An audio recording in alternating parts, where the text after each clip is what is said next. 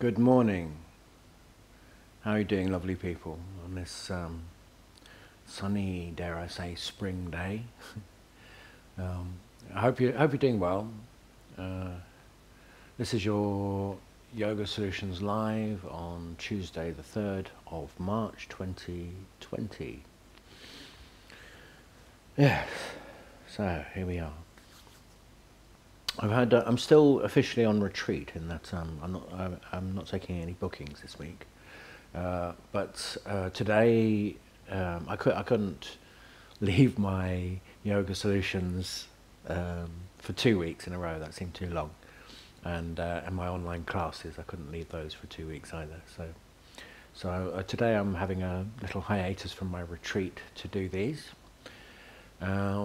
So yes, I love sharing my stuff. It's kind of part of what makes me happy. So to leave it out of retreat time, I don't know. It was good having a week off, but anyway, I'm here this week. So let's see what questions have I got. Yes, well, I've got one here from Peter in the Isle of Wight. Hi Peter. What's he saying? I like your talking. Oh, good. As much as you're doing, and you always talk a bit. Yes, I do. You have actually revealed a lot about yourself. Yes, that's yeah, I do that as well. It's kind of part of my journey. I think it's you know, my whole yoga process has been about becoming myself, and in order to become myself, I need to feel free to express who I am, and then those parts of myself that I'm uncomfortable with, and I notice I'm uncomfortable with, I get to notice. So I then get a chance to look at myself and change. So it's part of my evolutionary process. So yes, I do probably overshare, but there you go. Anyway, what's he saying? I'm still struggling to change. Okay, what was my trigger? Feel free to ignore if that's too personal. But I'm always trying to change and always think there should be a magic switch. Just want you to tell me what it is. Okay, it's not a stupid question, Peter. It's I actually think this is what most of us are doing our yoga for. I think there's if you're drawn to yoga, maybe a little less these days because it's a bit more it's a bit broader availability, and it's thought of as a stretching exercise that you do after your gym, you know. So perhaps not for everyone, but I've always thought that if you're drawn to yoga, it's because there's a hankering for some access to something deeper. Which I think is a natural part of being a human. Otherwise there wouldn't be religion and other things, you know, belief systems.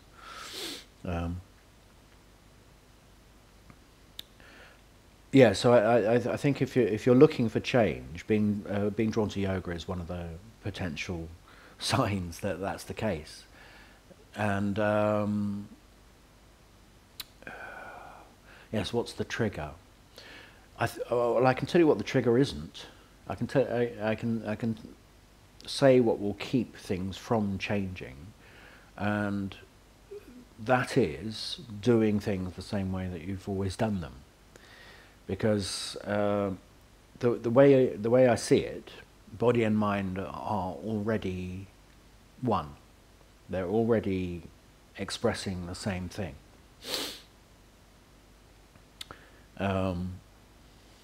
And I'm talking about from my personal experience. When I came to yoga as an adult, nearly 30 years ago now, I was in a lot of physical pain. And I thought it was my body I thought it was my body giving me trouble. And I was innocent inside of that, being attacked by the body. And it wasn't true at all. What I was experiencing physically was my body telling me how I was feeling. and how I was feeling was out of sorts with the world, and not in connection to who I am on a real level. It was all about, I was trying to live a life that would externally validate some version of myself that I thought would be approved of. And my body was telling me about it. I was in physical pain. Like I said, I thought it was a problem with my body. And it wasn't helped by the fact that most chiropractors and osteopaths and doctors and all the rest of it, physiotherapists, diagnosed me as being stiff and out of whack, and you know, it was all talking about the body being at fault. And it wasn't until I worked with Pete Blackaby as an osteopath, who is also a yoga teacher, of course, that I got a different. I started to move into a different perspective. I mean, osteopathy is still coming from a kind of body mechanics kind of idea of things, but he did say to me that the reason my body's in pain was because I hold myself together in a complicated way, in a way that hurts. And through that, I sort of noticed the connection between my actions and my experience. Anyway, long story short, through yoga, I discovered that it was the other way around. It wasn't the body that was giving me trouble. It was my way of thinking, my way of feeling about life and everything around me that was causing me to contract and hold and be tense in different ways. And all of those things were sourced in my thinking. The wonderful thing about physical yoga practice is that, well, for me, it wasn't about controlling the body. It was about uncovering the truth of the body. And there was this direct barometer for how my thinking was going. That was my body talking to me. So and it could be simplified, it could be objectified to some degree, in that if I have a knee problem, knee pain, then it's to do with my relationships to my knee. It's not my knee's fault. And from this evolved this sort of idea of relationship. So if I refined the quality of my actions, the quality of my touch, so that it didn't cause problems in the knee from the ground up, and if I refined my relationship to space from the thigh up, or from the head down, so that it didn't give undue weight to the knee as I was supporting myself, then that change in relationship would give me a different experience of knee. And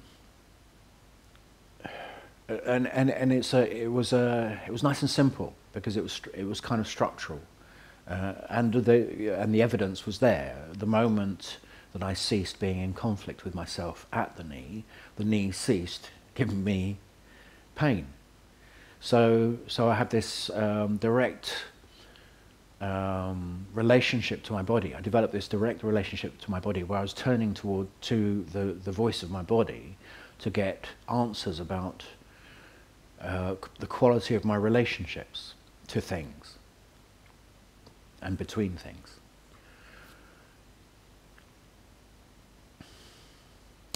And somewhere along the line, somewhere within that process of working through the body and seeing each part of it as relationships between other things, moreover, when I got into this envirosomatic relationship idea of how to guide practice, as in relating to how I support myself through contact and how I engage with space to find what is supposed to happen in the middle. Through this process, I got clearer and clearer that the experience that I am having within my body, the somatic part, is a direct relationship of how I am engaging with life around me.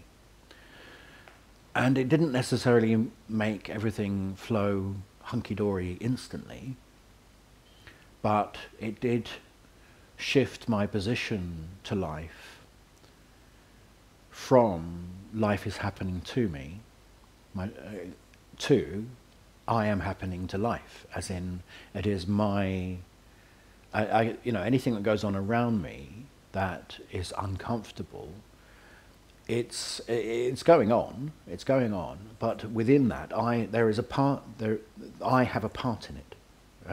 My part of what's going on is something that I can influence.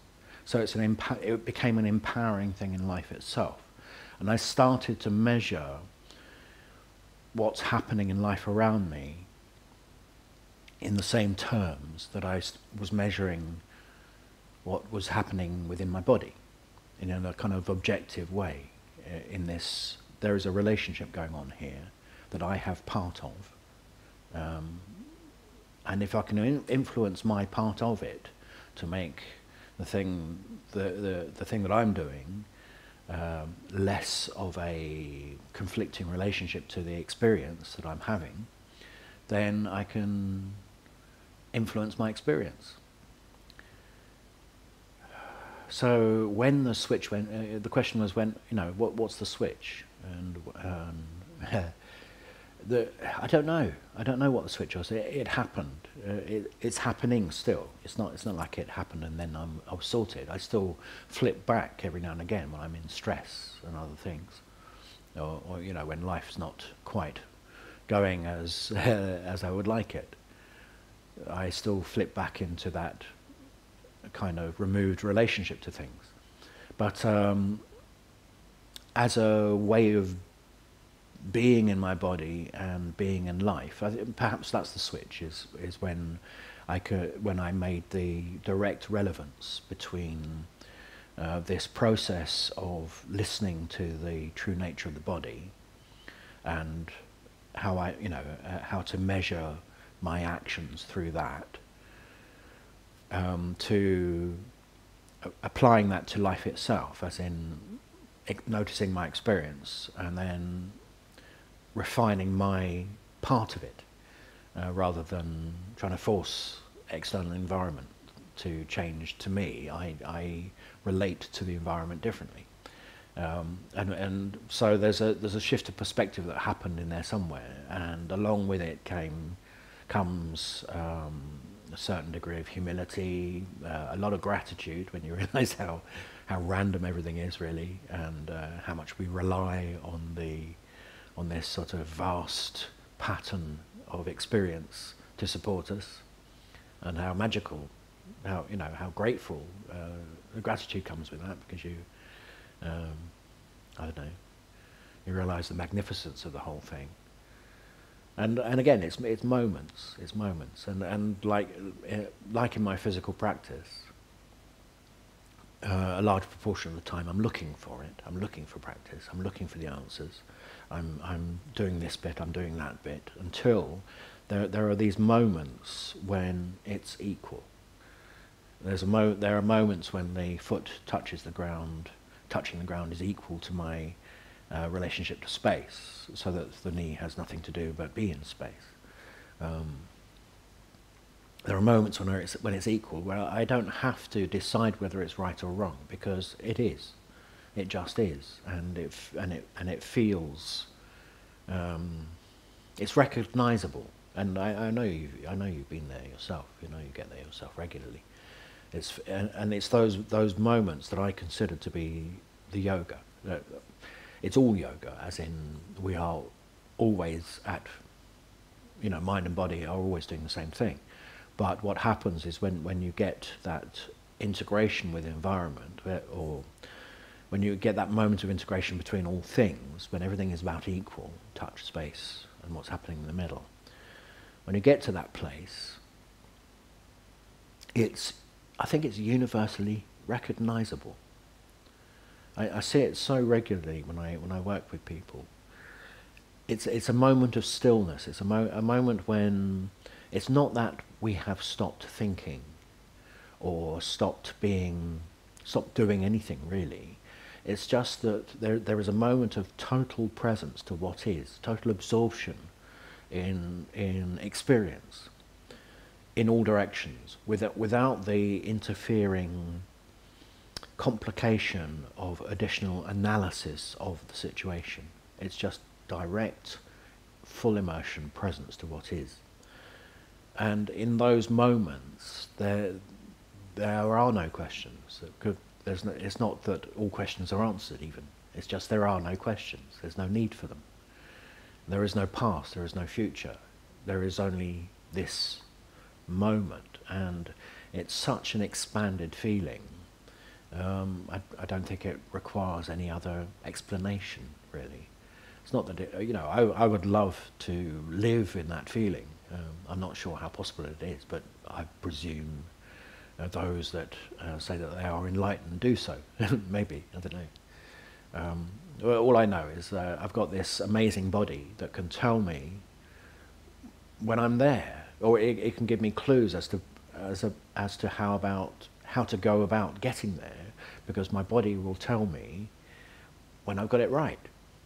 I don't have to keep trying to work it out. I just keep my attentions on some very basic things, this envirosomatic relationship, the relationship between how I feel in my body and what I'm engaging with in the environment around me. And there's a few clues that I've noticed over the years, like make everything you're feeling is a relationship, make everything you're doing about equal. What else? That's about it. You have to be able to breathe what you're doing, as well as let the breath go into what you're doing. And there's a rhythm to it. My conditions, which you say is the basis of the physical work. I think it also creates a shape for guidance. It gives you boundaries and a shape for guidance in life as well. Because if you're in a life situation where there is conflict, first of all you have to find a way of taking out that conflict. You have to get both parts of the relationship to relax somehow, to turn up, become quiet and present, listening from the heart. That's the first part. To let go of unnecessary conflict, to recognize the situation as a relationship and to let it go. The next part is to relate, to work out how to use the relationship to what's going on for support, as opposed to retract from it or push against it, which is kind of a relationship to space. And then the third part of this event in life that is apparently causing conflict is having softened the conflict in the first place, having related differently to find support from that relationship, from the thing that's going on around you. Then the internalized experience becomes clearer, and so you move into the center of things, and you start relating to the situation from a centered place, rather than you pushing out into it or it pushing against you. It's a two-way relationship. That's the third condition. The fourth is the practice of it, the recognizing of the rhythms of it, the following of that pace, and the skill of riding the wave. Then the fifth and sixth is learning how to lean into the relationship as you breathe, and then surrender back into your center as you continue to lean into it and trust it, and then all is well.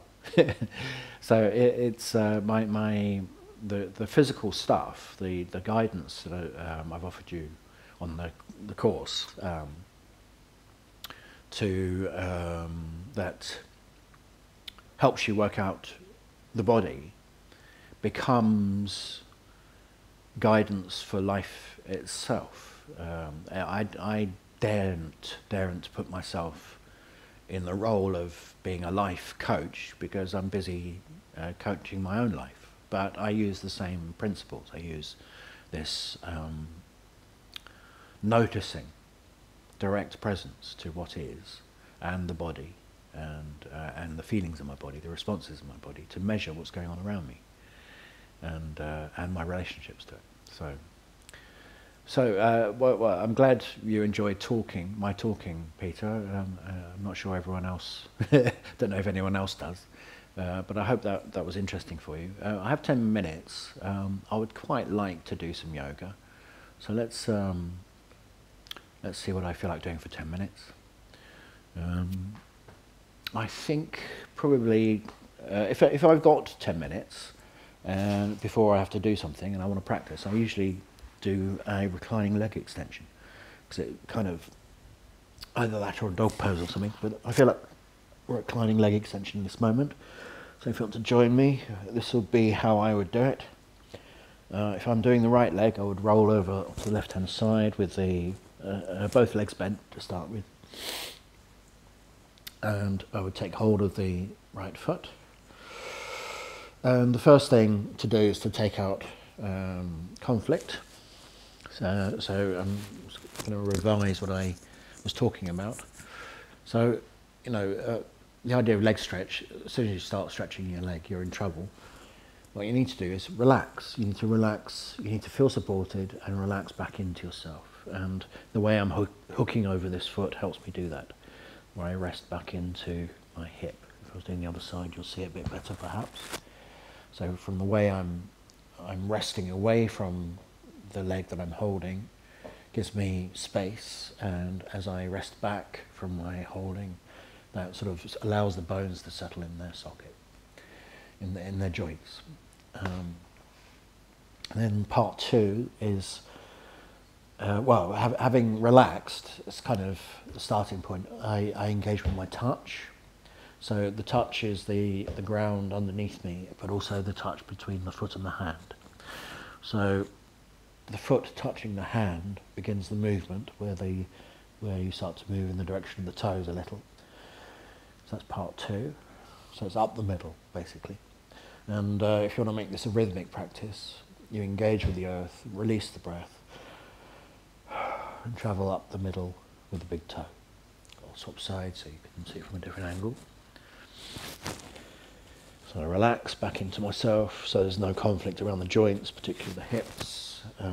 I give to the ground, but moreover I use the ground with the release of the breath to move in space through the big toe. And the foot touching the hand is important. If I don't do that, I just have a leg to pull, which isn't the same thing. So up the middle. Next part is the space. So from the ground, I meet the space either side of me. So there's a widening feeling. It's not sort of pulling wide, it's widening into space, and that's more to do with your little toe side of things. So out to the side, up the middle, out to the side, and then the last part is what comes back from that. So I've got the earth underneath me, I've got a relationship to space up here through the hand and the foot. The last part is how to know what happens on the inside. How do I feel supported and spacious from those things? And the answer is away from me, as in from this contact, from the support, I want to find what happens in the other direction, away from it, away from it.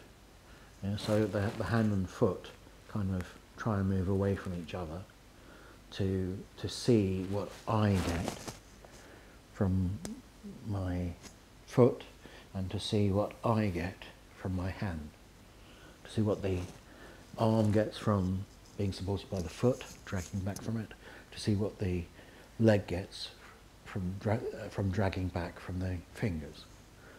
And that way you get to open up the leg into the space, and you meet the space behind you. The result is this sort of sense of support back through you, through your bones, into your spine. So up the middle, out to the side, and away from you. And it's that part, that coming back together thing, that I consider to be the beginning of the yoga, really, because we're not externally doing stuff to the body. It's a return from touch and from space to the centre of your being, which I feel to be between the solar plexus and the heart. It's like the solar plexus is more your kind of visceral body, your physical body. The heart is more to do with your relationship to the world as a person, perhaps. And between those things, that's where we're sort of coming back towards in our practice with earth and space. It's where we head towards from our outward journey into the earth, from our outward journey into space. The result needs to be back into ourselves. The result needs to be back into ourselves so that we start to relate from the centre of our being to the earth and to space. And that's when, for me, when the yoga begins. So up the middle, with a sort of sense of relaxation back into myself. Up the middle, out to the side using a touch, and then away from you to find your centre. Up the middle, out to the side, and away from you.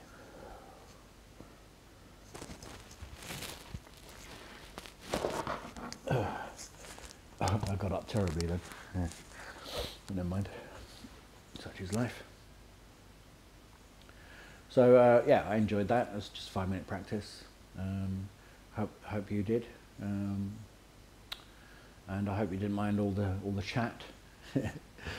So just a little something about what's going on now. This month, including today, I am offering drop-ins on my online classes. I do all my online things on Tuesdays, apart from my courses. So it starts today.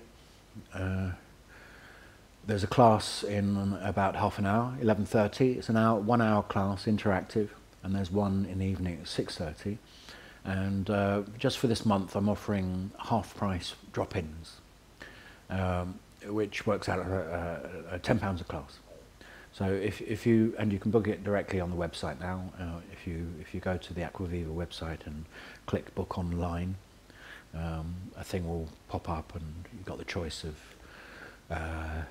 which class to join. So you can join for a drop-in for the morning, a drop-in for the evening class, or if you want to try out the gold membership, which works out as about the same price same as half price, but you get access to both classes, so it's more like quarter price.